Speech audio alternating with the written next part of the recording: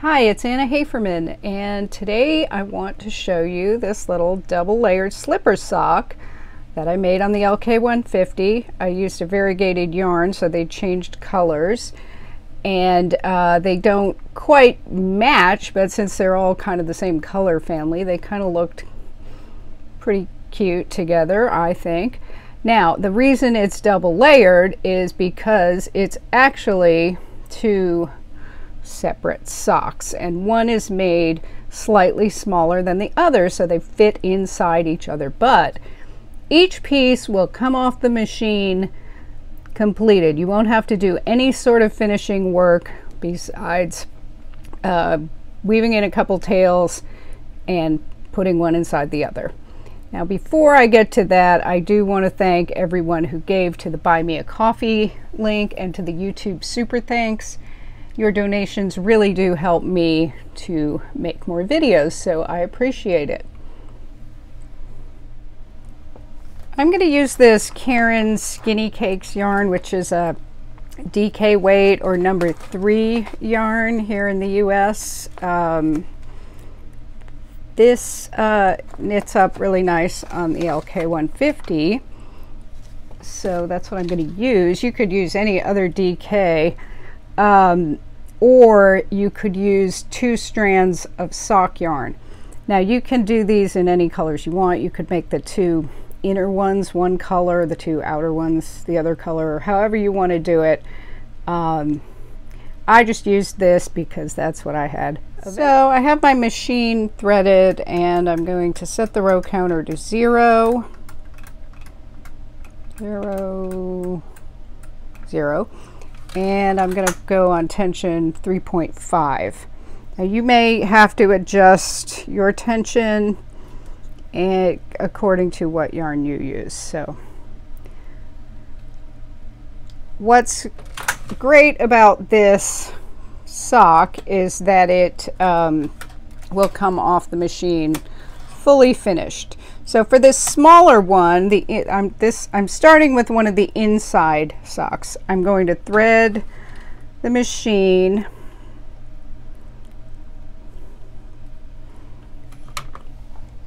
and put a clip on the end of the tail. I don't know if you could see that. All right, so I'm trying to get this so you guys can see really well. So I've got the carriage threaded with a clip on the tail of the yarn, and I don't really need a long tail for this because it's going to come off the machine completely ready to go. Okay, so now I'm going to E-wrap these 21 stitches. Now, this inner one is about a size 6. I wear 6.5. This fits me. The next one will be kind of a more medium size. So if you have a more medium sized foot, you will start with the basically making the outer one, and then you'll make one a little bigger than that. So, but for a smallish foot, we're going to do 21 stitches, and I'm E-wrapping here. I'm just going around the needle, and that's it. So now I'm going to knit 24 rows for the ankle. So on this one, I'm doing the E-wrap, and that's going to roll at the end, and then I'm going to do 24 rows. So that will be the ankle, and that's what we're doing right now. So we'll do our 24 rows, and it's sometimes a little difficult to knit off E-wrapped stitches, but you can do it if you go slow. And just make sure they all knit off. And so that's 1, and I'm going to do again 2, and each time I'm checking that everything is knitting off well. And I'll do 3, and now after my 3rd row I can start getting some weight onto the knitting, which is going to make it a lot easier. So 3, 4,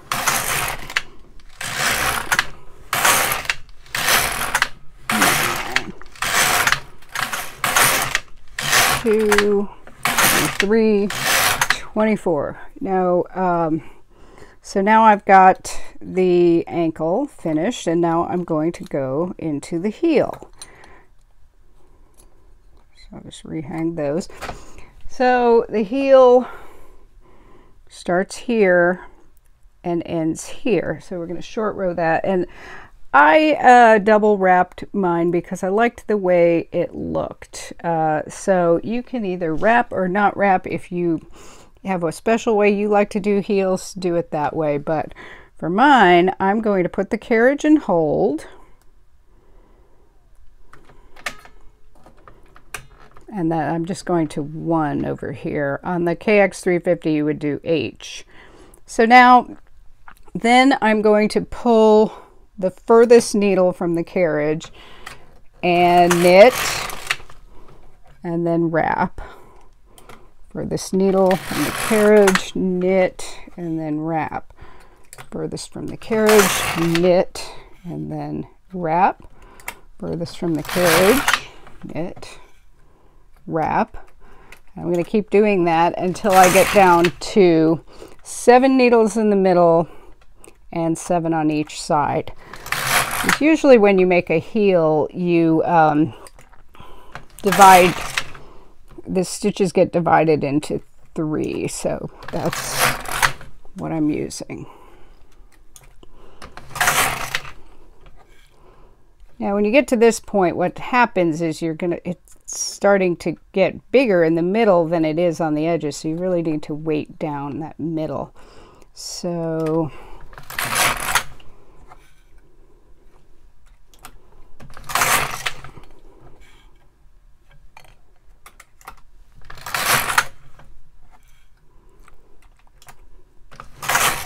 now I have 7 here, and then I'm going to pull that one. So now I'll have 7, 7, 7, and then I'm going to knit back, and I'm going to wrap. But now what I'm going to do is push back that same needle back to upper working position. So that's position C, and then I'm going to knit across. When I get to this side, I'm going to wrap that needle and push it back to position C and knit across. I'm doing this one. I'm wrapping every time and pushing it back. So wrap and then push it back. Wrap, push it back. So you see this time I'm doing the needle that's closest to the carriage. So I wrap it, push it back until I get them all back into place. So now I'm going to keep going.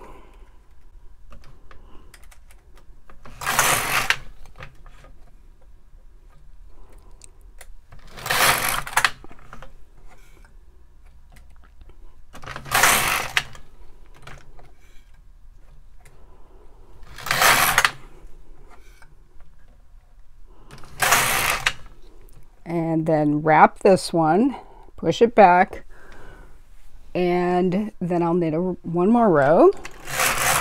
Okay, and now I'm going to do the sole. So the sole goes from the heel to here, and that's 40 rows. So I'll just do 40 rows so I can reset my row counter and do 40 rows.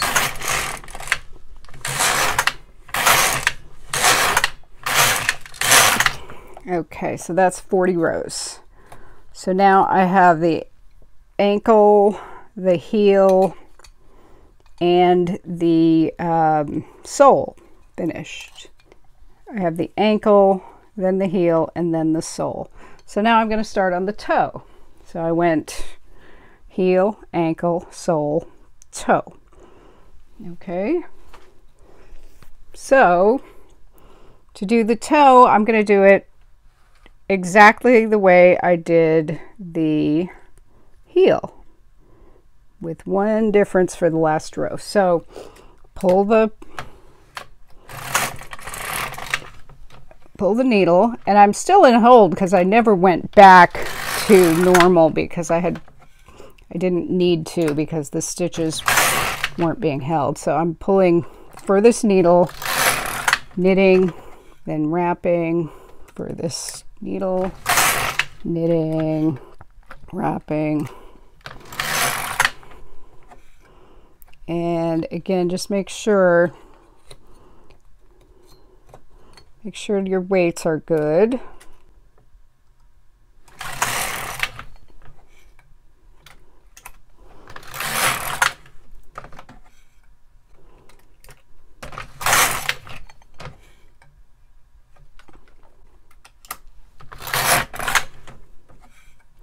Now these slippers,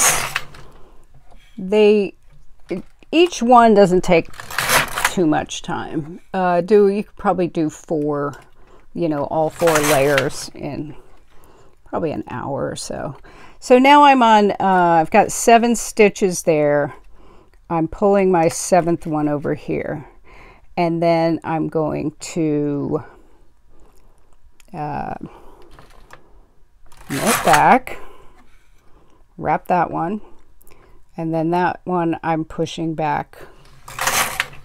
And then I'll wrap this one, push that back, wrap this one, push it back. And again, you want to watch for that, how it kind of pouches out for the, this is actually the toe.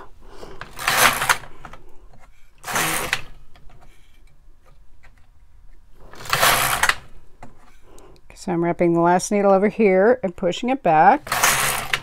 And then I'm wrapping the last needle over here and pushing it back. And now I'm going to stop for a second and show you what's happening. So before you knit that last row, here's what we're going to do. We're going to take the weights off. And now I've done the whole toe. And then I'm starting this part, which I guess would be the instep. And then I'm going to do sew as you go until I get to the end. So, but I want to start it all for this first row. Now, sew as you go can be confusing at first. But if you look along this row of stitches, you can see you have like a straight line, a horizontal line, like a knot, straight line, knot, this horizontal line, which is actually more of a loop, knot, loop. So you've got all that. So you need to pay attention because what you're going to pick up is not this, because that's the wrapped one you just did. You're going to go, and then there's the knot. This first one is kind of the hardest to do. So you look here, you see this, you've got these 2 strands right there, and these, you can tell there's a yellow one and a purple one there. Then there's the knot, and then there's that straight line, the loop, and that's the first one I'm going to get. And then I'm just going to pick it up and hang it on the needle. And I'm going to pull the needle all the way out. I'm going to take my carriage off hold, so I'm pushing these levers back to 2 because I want to be able to do this. I want to be able to pull that needle out if I have to. So I'm putting a weight on the back just to hold everything down. And then I'm going to knit. So that knit that in. So what it's going to do is close everything in.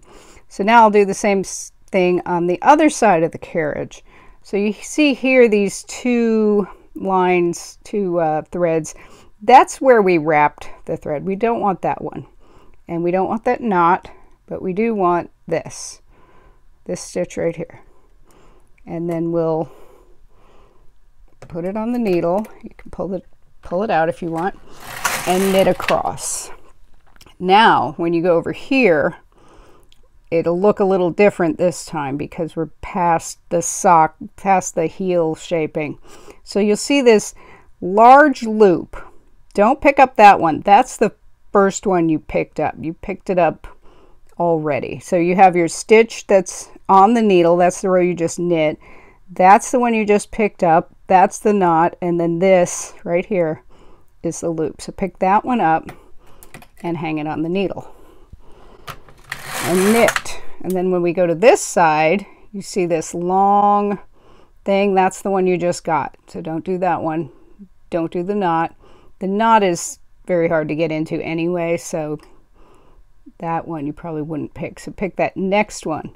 And when you pull it, it sort of makes this one get a little smaller. So just pull that one and then knit. So that's how sew as you go is.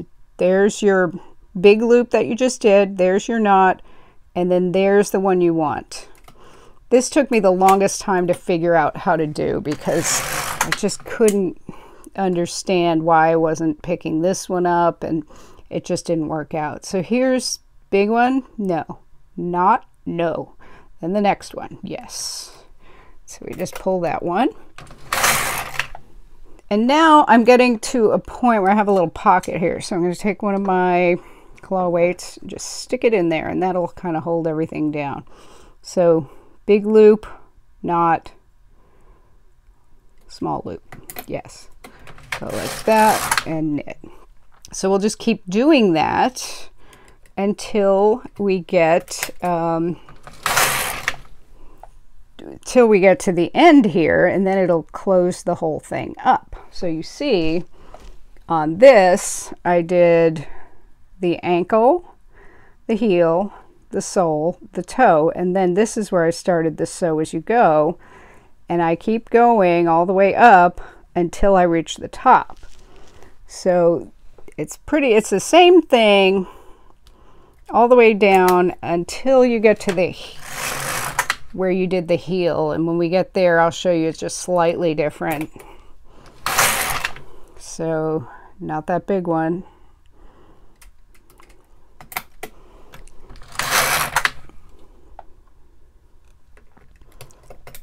So once you get the hang of this, it's pretty easy to figure out, and I really suggest making a practice one if you've never done sew as you go, and just kind of getting comfortable with how that works. It's really pretty easy once you know what you're doing, but before you know what you're doing, it's not.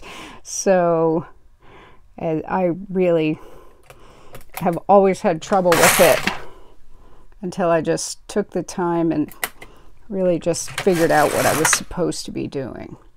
So now these socks are going to be probably very different colors, but I'm okay with that because, you know, I'm probably only wearing these around the house, and they would make a nice gift. And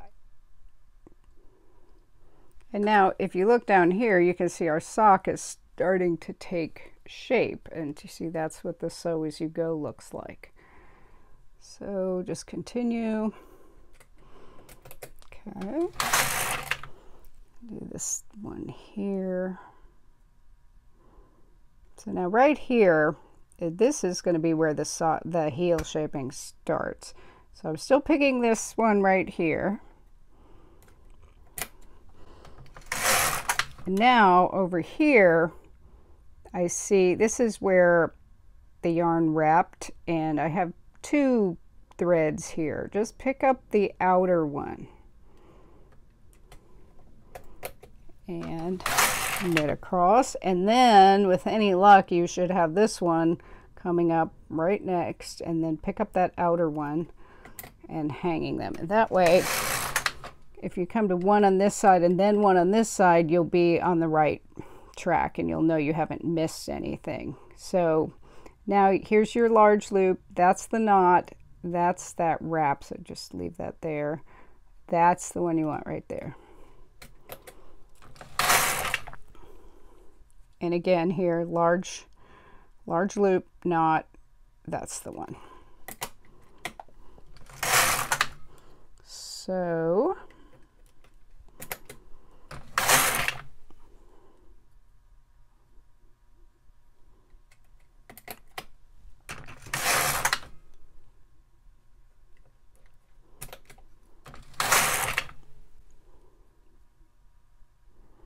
now I'm continuing up, and I'm closing up the ankle now.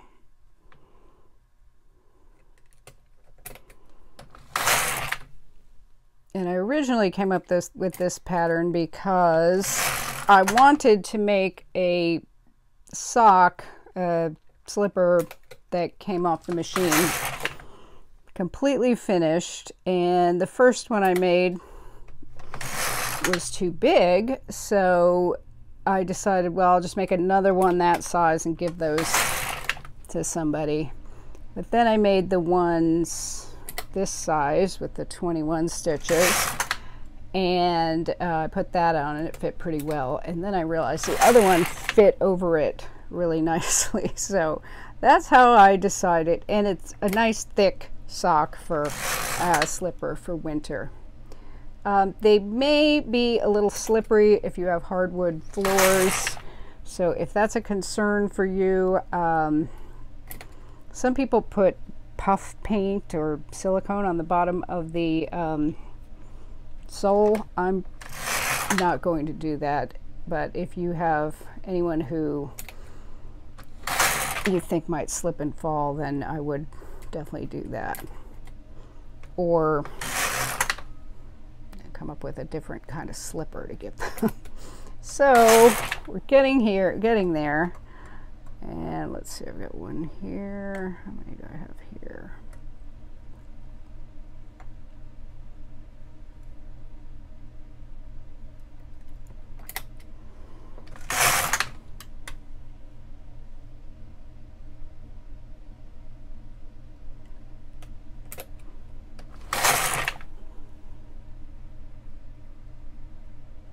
Okay, so here, that I think is my first E-wrap. So that's my large loop, that's my knot, that's the one I want. So I'm just going to do that. Okay, so I think that I'm done. I have nothing else to pick up. So now what I'll do is get a darning needle, and I'm going to do a back stitch bind off, which will match the E-wrap. So I'm going to cut this yarn, give myself some leeway, and then I'll just thread this needle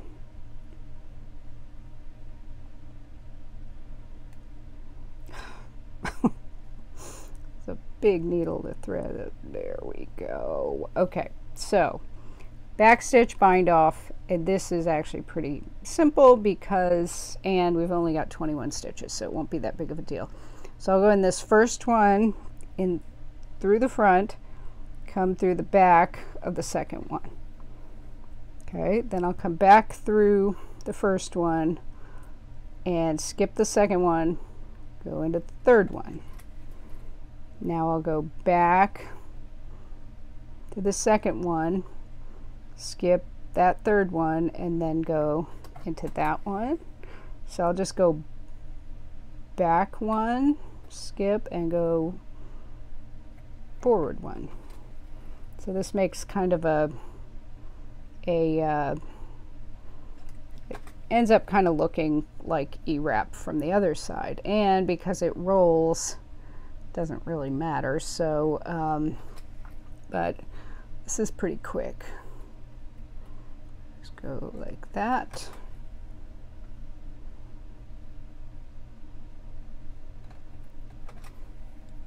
And just keep doing it till you get to the end.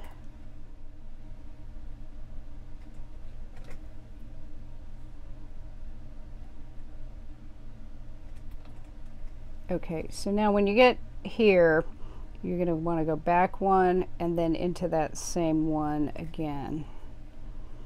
And that's it. And there, we're done. We're going to get that weight out so we can take this off pretty easily. Okay, so when we take this off, so there it is, and it's finished. The only thing I have to do is tie these two pieces of yarn together, and then I can cut those and I can weave them in. So there it is. That's your sock, your inner sock. Now these are going to get woven in, but they kind of roll under there anyway, so encourage it to roll. And that's your inner sock.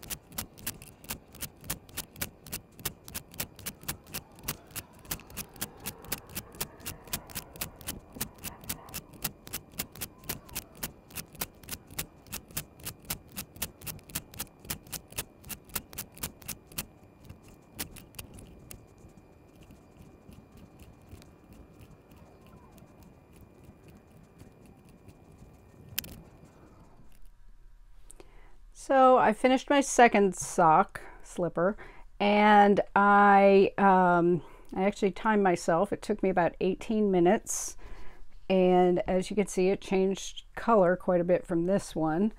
If you don't like the bright colors, just do, you do whatever colors you like. So now I need to make two outer slippers. So they're the same thing, except I'm going to cast on 24 stitches. The first one I did 21. This one I'm going to do 24, and that gives me enough room that I can fit the one sock over the other, the one slipper over the other. So if you I have kind of a small foot, so the small one fits me, and then the medium kind of fits over that. But if you have more of a medium foot, you may want to use the stitches for the outer one that I'm doing as your inner one, and then make your outer one a little bigger. So it's up to you what you want to do. I strongly suggest doing a test one just to get your fit and the technique down. If you've never done sew as you go, it can be a little tricky, so you may want to try it out before committing to the whole sock thing. So I'm going to do 24 rows again for the second ankle. I'm getting these weights on there, so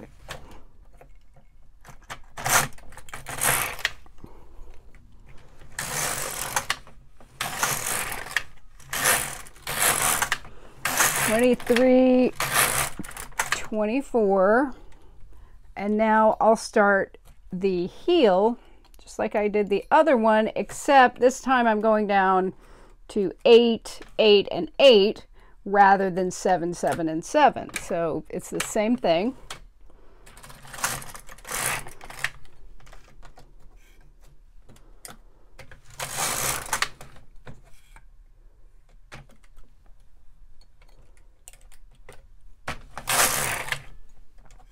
And now that I've got the heel done, I'm going to do 42 rows. Now the inner one I did 40, now I'm going to do 42 for this one. So I've got 42 rows. Now I'll do the toe. That's the same as the last one. Go for same as I did the heel, down to 8, 8, and 8. And then you just start picking up, doing the sew as you go, just like you did on the first one. And you don't need to count the rows, because since you're sewing as you're going, it picks up, you'll end up in the right spot. So I finished the last one and I've put them together, and as you can see, they fit nicely inside each other, so they're thick. I do want to point out that this sew as you go seam looks like that way, and then when you turn it inside out,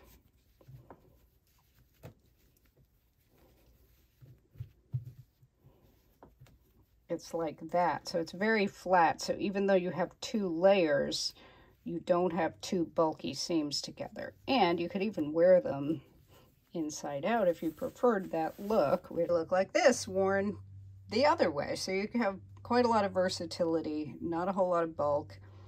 And there you go. So let me know what you think. Thank you.